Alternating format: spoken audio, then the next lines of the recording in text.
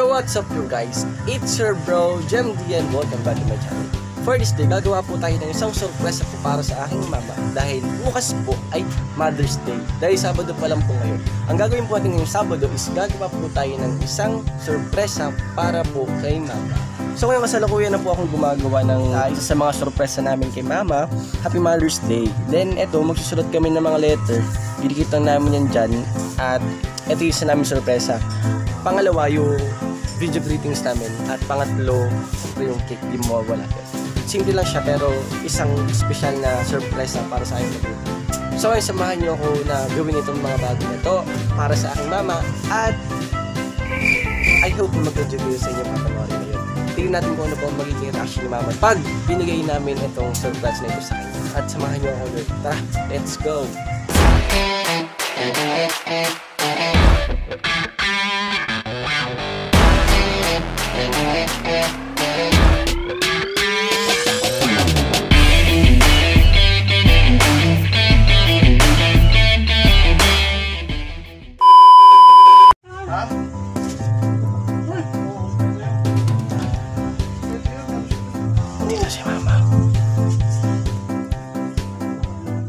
A few moments later. So, umpisa na ulit tayo ito sa tinipan si mama. Let's go.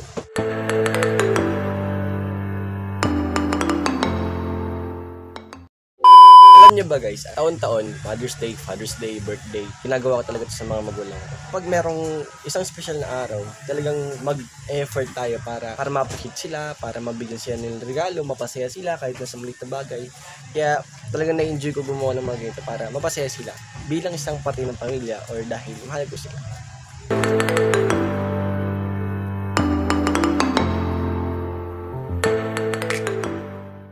A few moments later.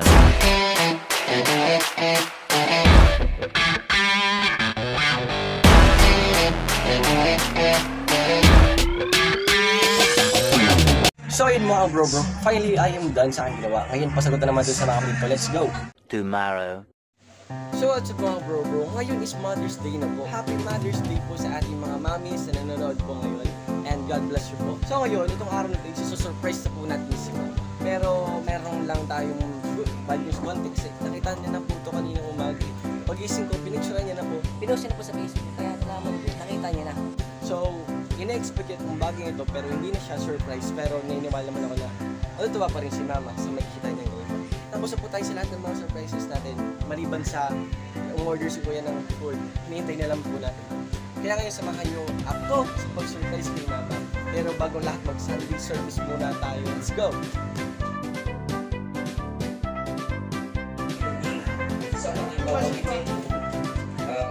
Pero alam niyo po ba, pag kinakailangan mo ng malaking pera, keep it up.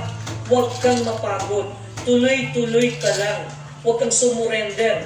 Huwag kang panghihingal. Huwag kang samot na lang sa pangalan ni Jesus. Amen.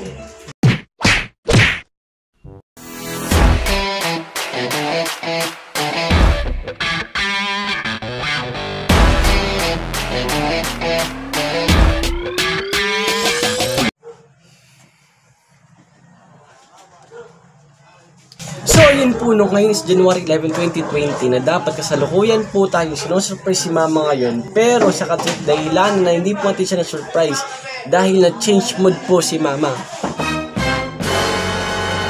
Just po, nag-change mood po si mama. Nung una, nag-live po may ng umaga pero pagdating ng 5 PM, boom! Nag-change mood siya. I don't know what is the reason why he is changing mood.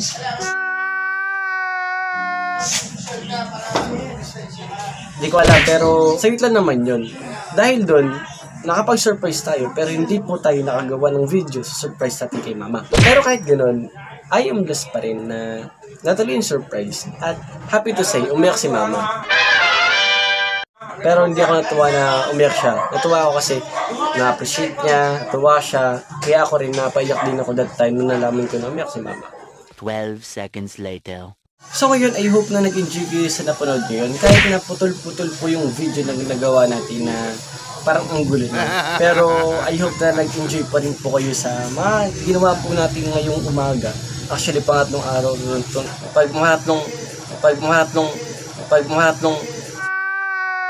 Actually, pangatlong araw na itong vlog na to. Pero I hope na nag-enjoy ka.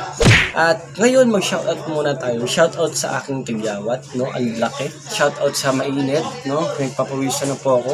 Sobrang init po ng panahon ngayon. Kaya totoong shoutout na. Shoutout kay Jerry Kabugatan, kay Princess Gumayon, kay Anjo Mirales, at kay Christian Ross. Shoutout sa inyo mga kabro-bro. At ingat po kayo palagi. Lahat kayo po. At ingat po kayo palagi. Keep safe po. At wag mong kakalimutan na mag-like at subscribe sa YouTube channel. Kaya thank you sa inyong panonood. God bless you. Have a nice day and God bless everyone.